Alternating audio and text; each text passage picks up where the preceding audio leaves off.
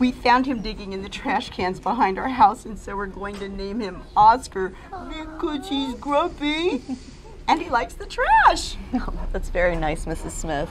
I'm a big fan of Sesame Street, too.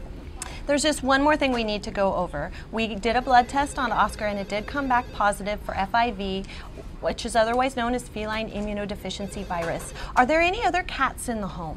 No, just Oscar, but does that mean he's going to die? No, no. Many cats can live a long and healthy life with FIV. We just need to make sure that there's not any other cats that he could be exposing to the virus. Okay. Do you have any other questions for me? Well, as you can see, my sister is very pregnant. Is there any chance that Oscar could give her the baby HIV? That's about as likely as an alien taking me to a spaceship tonight and performing experiments. Yeah. That's happened to you too?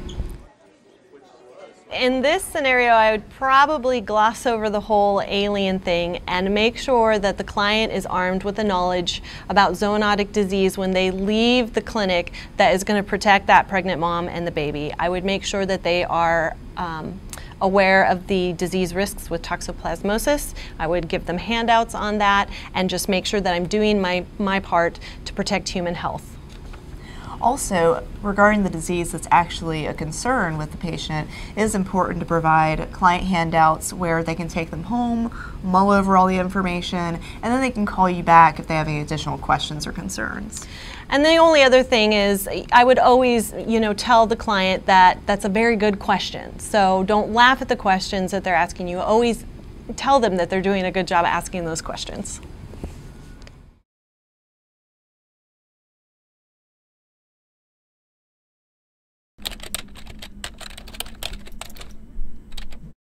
Meow.